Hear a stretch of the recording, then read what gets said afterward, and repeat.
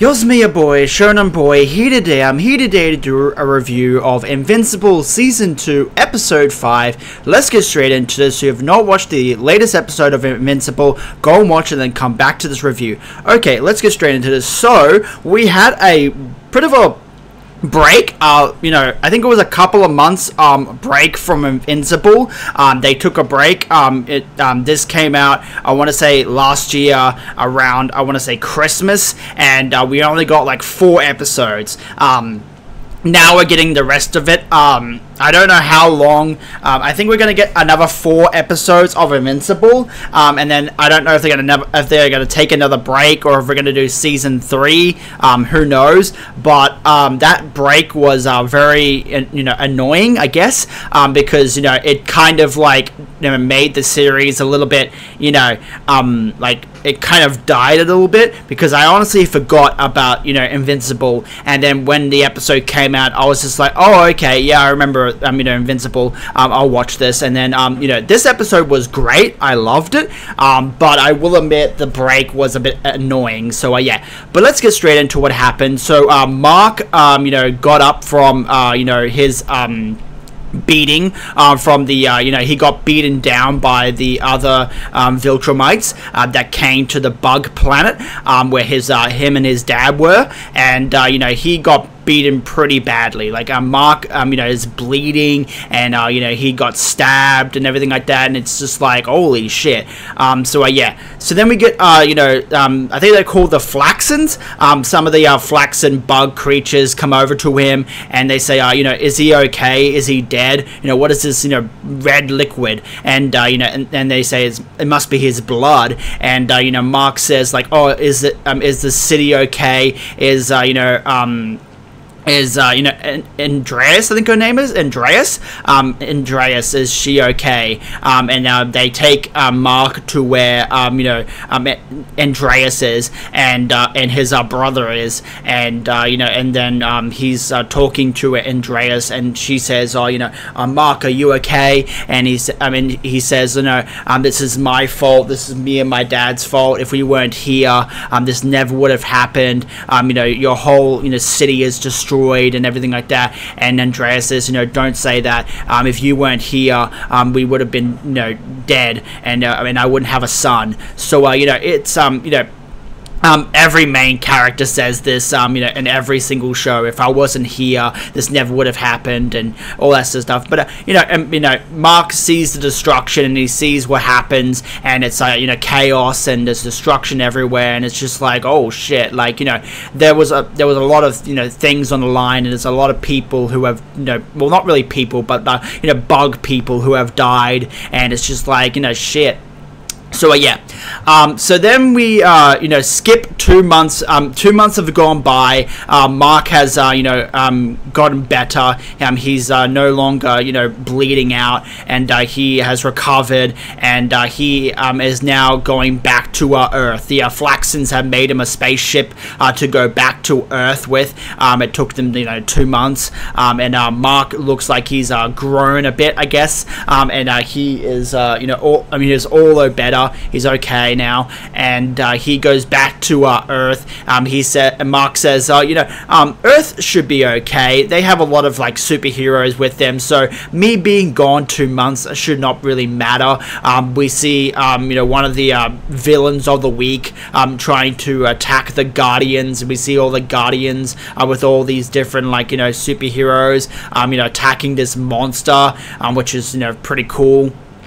And Andreas has aged a lot since Mark has been on the planet. She's become an old, sort of like bug, and the Flaxens age, rapidly, a lot faster than humans, and she's already an old person, and it's only been like 2 months. So yeah, so Mark takes his brother with him to Earth because Andreas says, "Oh yeah, can you take your brother with you to Earth?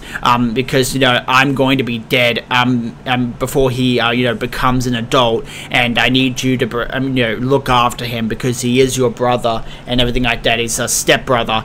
And yeah, so Mark takes his brother to Earth, and he flies away from the planet and everything like that. So yeah, then we go back to Debbie, Mark's mum, and she's come home from work, and Mark sees Debbie and tells Debbie about what's happening, what happened with him and his dad, Omni-Man, and how they fought the how they had to save the bug creatures and how they fought.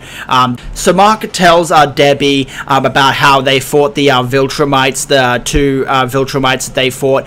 Mark and Omni-Man fought on the bug planet, and how a bunch of people died and the city was destroyed, and how they had to fight them, and they had to defend the city, and after all that, they saved the planet, but it was all destroyed. So Mark had to stay behind to help them rebuild. And that's why he was gone for 2 months. And and then he just got back now with his stepbrother, and Debbie takes this, and she's just like, oh, I don't even know what to say. I don't even have the words. And what are we going to do with your stepbrother?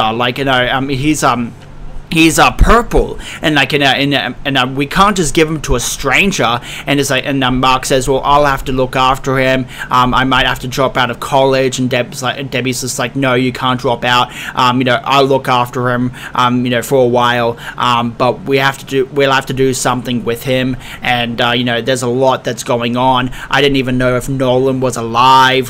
There's just so much going on, and Debbie's just gobsmacked about what's going on, and she's just like, what the hell? So yeah. So then Debbie says to Mark that I'm going to look after him for you for a little while. You go back to college and see Amber and your friend, and all your friends, and and so that Mark can go back to doing what he was doing. And so yeah. So then, Mark and Debbie are, hug, and that's what happens there.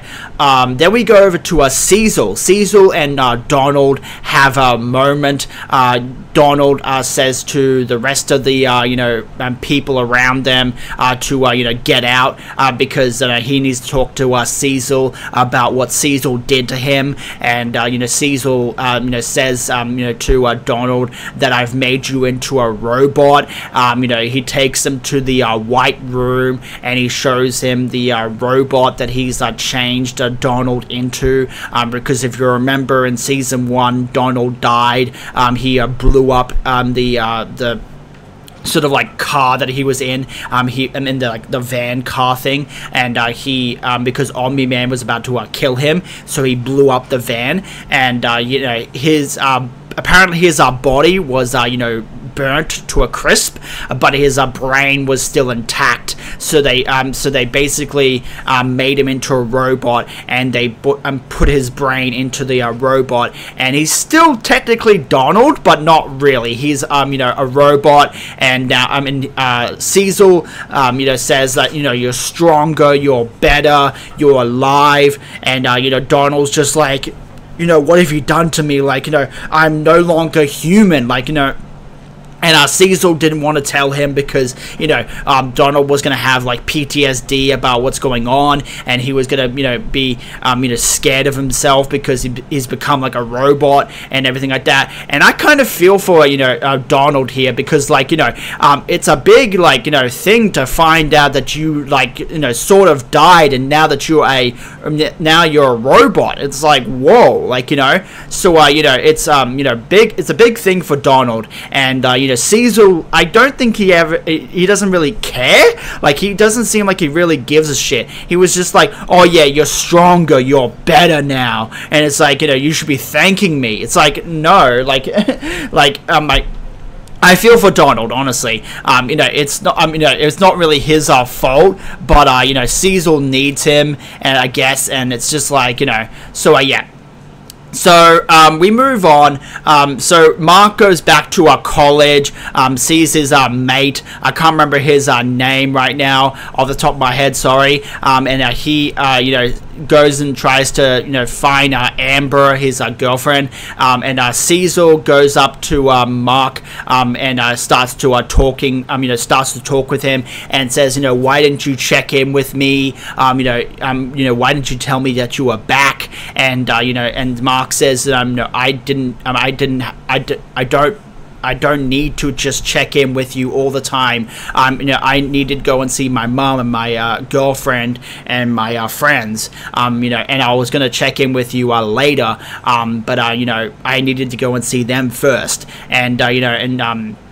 And Cecil says, like, oh no, you disobeyed my orders. You went without, without my consent and without me telling you. And Mark says, well, I saved a lot of people.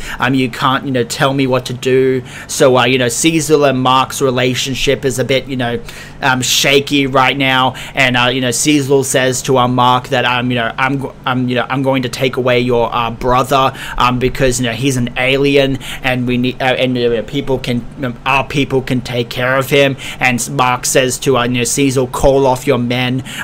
He's my brother. I won't let you take him, and he's not a science experiment. And Cecil's like, they're already on their way. And Mark and Cecil's relationship is a bit shaky, so so I don't know how this is going to go down, honestly, with Cecil and Mark's relationship, but we'll have to see what's going to happen next.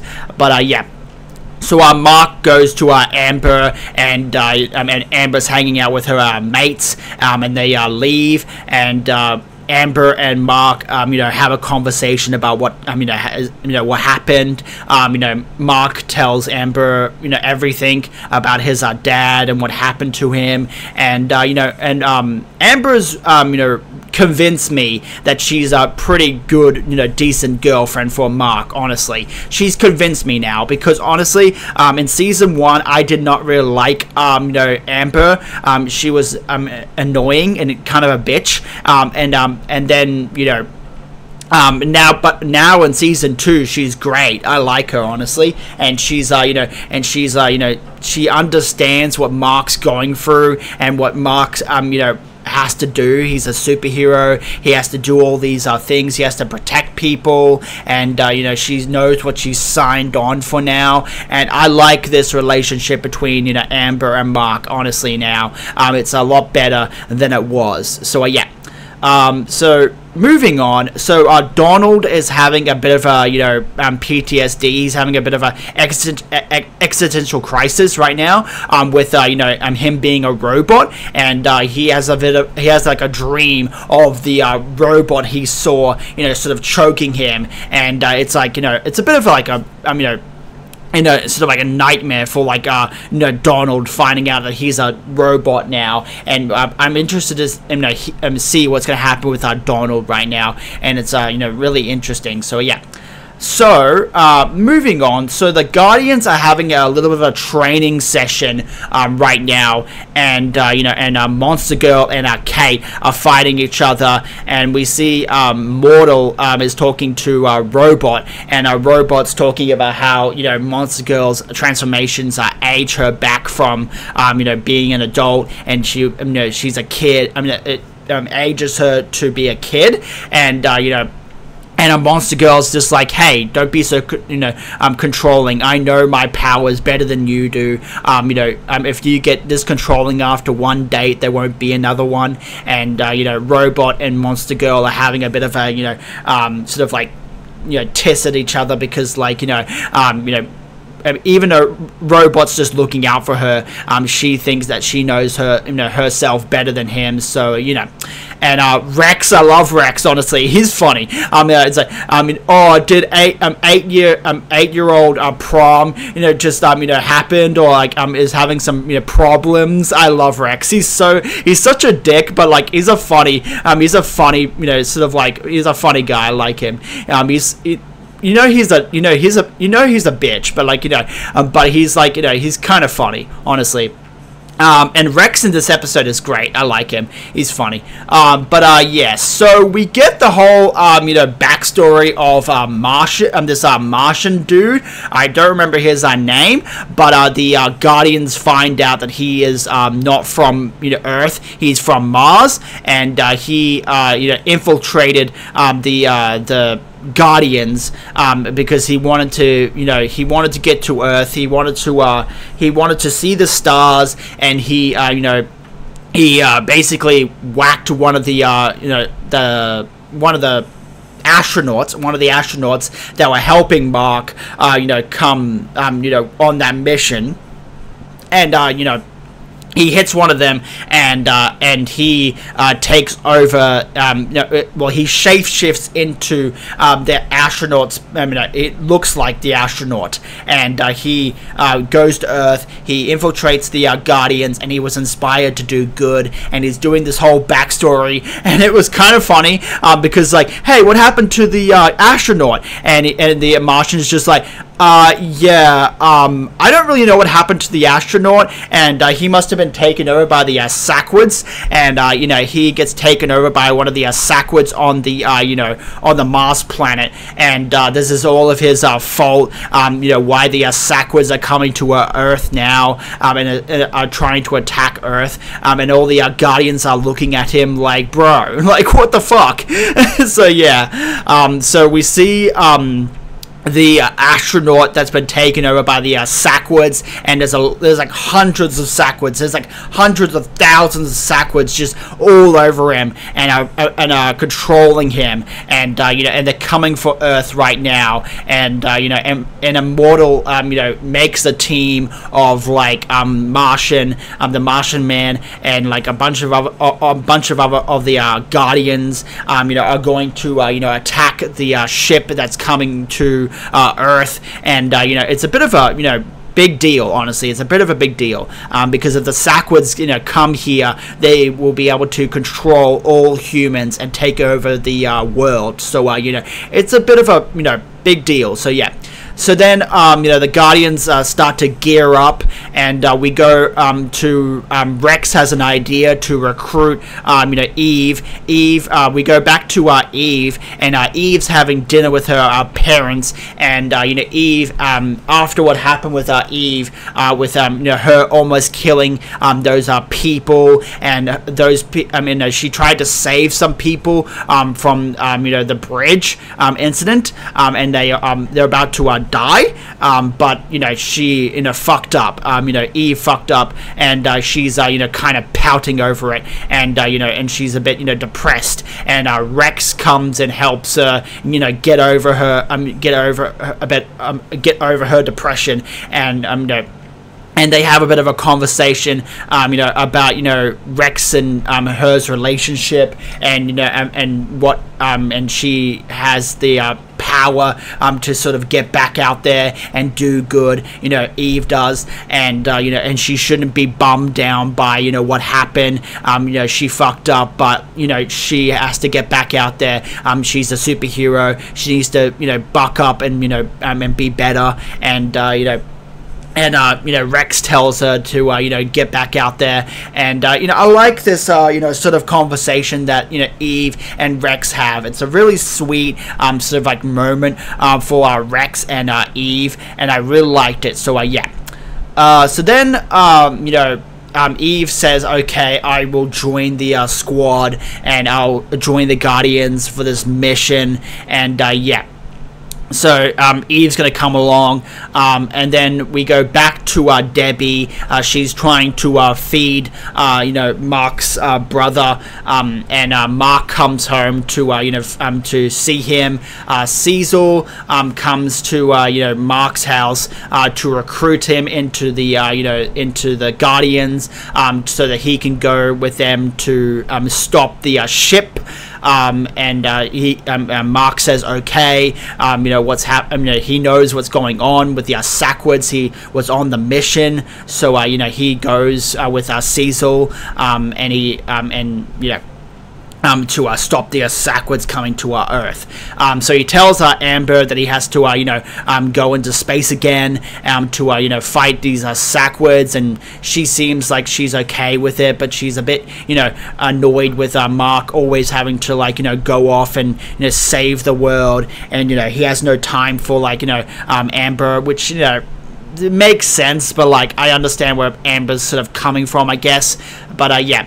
So Mark joins the Guardians, and Eve joins the Guardians, and they have a little bit of a Mark and Eve have a hug because they haven't seen each other for a while, and and they discuss the mission and what's going to happen, and and they sort of rocketed off with the space rocket, and and they're going to stop the Sackwards coming to Earth. So yeah. Then we go to Rex.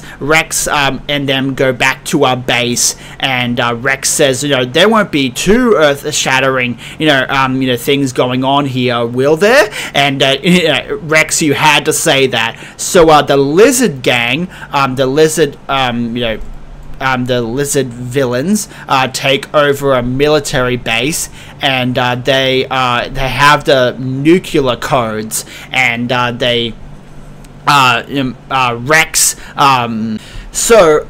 Rex, Kate, and Rachel go off and fight the Lizard Gang that are attacking the Navy the military base, and they've got the nuclear codes, and we see the different lizards. We've got one really muscular guy. We've got another one that's really has these claws, and we have the leader who has the lizard mask on. He has a gun. And they're attacking the military base with the nuclear launch codes, and Rex, Rachel, and also Kate have to go and fight those guys. So yeah. So then we go back to Mark and also Eve, and Mark tells Eve the story with his dad and everything like that, and Eve is shocked, and she says, you win the shitty dad award of of the year, and and Mark's just like, yeah, my dad's kind of kind of shit, but I've got to protect my brother, and and there's a lot that's going on, but yeah. So yeah. And then we got Immortal trying to get some information out of the Martian guy. Immortal says, what's the Martian person here is going to tell us all of Mars's secrets, won't you? And it says I don't really want to do that, but I think I'm going to be forced to. And it's it's kind of funny, honestly. But yeah. So Martian tells them about the spaceship that's heading to Earth. There may be hundreds of thousands of Sackwards on there, and they've taken over the the astronaut person that was on the mission with Mark, and and they're using him to power the ship. They've got the Martians helping them to power the ship, and there's and apparently they can't just cut the power to the the ship because they will know who it is, so they have to sort of infiltrate the ship. They'll have to infiltrate the ship, but then the Martian ship shoots some missiles at the gang, and the spaceship explodes, and Eve has to protect them all with a force field, and has to make sure that they don't die in the vacuum of space, because none of them can breathe in space. So yeah. So Eve does like a force field, and they also like push to where the ship is, and they get inside the ship. So yeah. So then they get the message from Cecil, Rex, Kate, and also Rachel get the message from Cecil about the about the base being attacked, the military base being attacked, and they have to go and save them. So yep, that's what's going on there. So then Eve and the Guardians and Invincible get into the ship. The Martians see them, and one of the superheroes, kills one of the Sackwoods, and but apparently they can share minds, so they know when one of them dies. So they when that Sackward got killed, all of the other Sackwoods came to attack the rest of the Guardians. So they have to deal with that now. The astronaut, is coming to attack them with all the Sackwards, and it's a really dire situation right now. And it's sort of jumping between these two events that are going on right now.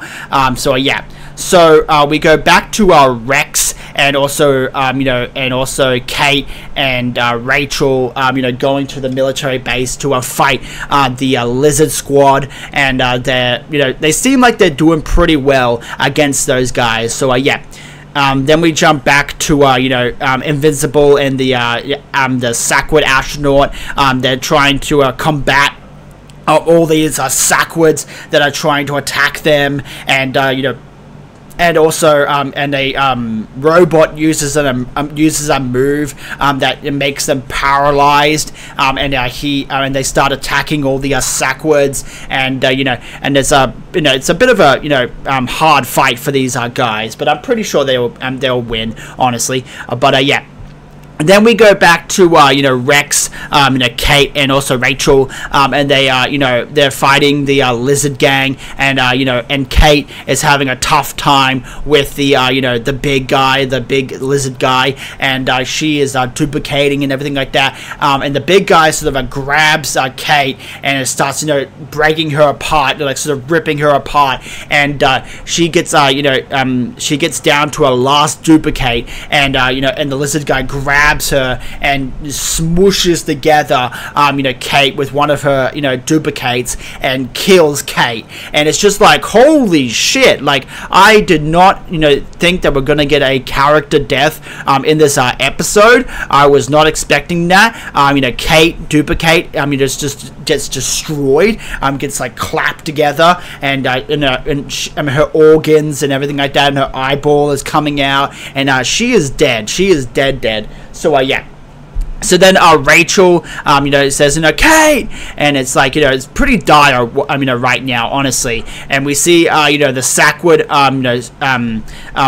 the Sackwood guy is about to, attack the Guardians, and Eve has a force field around them because all the Sackwoods are attacking them, and Invincible's like, come on, Eve, you can do this, giving her motivation, I guess. So So then, we go back to Rex. Rex is pretty beat up. He's gotten slashed and everything like that, and he's bleeding. We see Rachel go inside of one of the lizard guys, and she goes inside of his eye and like rips his head apart, which is kind of cool. And he dies. So so that's one for them. And then she tries to attack the big guy, but the big guy grabs her and eats her, and then and Rex is just like, she doesn't stay small for long, and she tries to go big and and overpower him, but he overpowers her, and and also swallows her, and he's like, but it makes him bleed a little bit, because all of his organs were like sort of like she was growing inside, and he did get messed up from her attack, but like so so she also dies. So Rachel dies as well, which is surprising. Both Kate and Rachel die at the same time, which is like, bruh. So So Rex is just like, holy shit, like, he is scared. He starts to he starts to run away. He gets slashed by the lizard girl with with the claws. He attacks her. And he wins against her. He uses one of his throwing sort of light sticks, and it cuts her in half. Her organs go everywhere. It's pretty bloody, this show, honestly. So so he he kills that person, and then Rex tries to fight the big guy, but the big guy sort of beats him down, and and also bites off his arm, and and he has to sacrifice his arm, but he has one of these light coins in his hand, and it blows up the big guy's head, and Rex is the only one who survives, which is bruh. So So he had to lose an arm. He might be able to get a mechanical arm from Cecil, but then. But then the boss of the lizard gang comes to where Rex is, and is pointing a gun at his head, and he's like, brave man. Is it the brave man who defeated everyone, or is it the one with the gun, or whatever he says? I can't remember what he says. And Rex says, just do it already. And I'm pretty sure someone's gonna come and save Rex. I don't think Rex is gonna die here, but I will have to wait and see. And that's where we leave off from those guys. And then Eve, goes full power, and she she uses her force field to push away all the Sackwards, but she uses up all of her power and she passes out, and that's pretty much where the episode ends. The Sackwards are about to attack them all, and it's pretty dire right now. It's a pretty dire situation right now. So so that's where the episode ends, and then we get an end credit scene with Alan, that's his name, Alan, yeah. We get an end credit scene with Alan. Alan is okay, he's alive, and he, gets out of the, out of the healing pod, I guess you could say, out of the healing pod, and he is ripped, and the guy, the senator who was with him, tells Alan that now he can, fight a Viltrumite, one-on-one. He might be strong enough to fight a Viltrumite, because he, the senator person turned off his life support, and he had a 50-50 chance of surviving or dying, and if Alan survived, he'd be stronger than ever. So Alan survived, and now he's gotten stronger than ever, and the senator's person says to Alan, he rips off his beard, and he says, I'm a Viltrumite. I'm the first Viltrumite to ever rebel against the Empire, and I need you to go back to Earth and grab, Invincible, so that we can, so that he can help us. He's the key, and we need his help. So Alan's going to find Invincible, and he's going to help. He's going to go and help those guys. So so that's what happens in this episode. This episode was amazing. I'd give it a good solid 9 out of 10. I really enjoyed it. The only thing that I don't like was the whole gap that we had, the couple of months break that they took. So that's the only thing that brings this down, I guess. But this episode was great. I really enjoyed it. It was action packed. There was people who died. Kate and Rachel died, and I did not expect that, and it was really really good. This episode was really good. I really enjoyed it. So but anyways, it's your boy Shonen Boy signing out. Like, comment, and subscribe. What did you think about this episode of Invincible? What do you think about Kate and Rachel dying? Did you expect that? Were you shocked? What do you think is going to happen with Mark and Eve? With their Sackwards? Do you think that, how are they going to get out of this one? And are you glad to see Alan back in action and he's alive? Put your thoughts down below, and until next time, I'll talk to you guys later, and have an awesome day.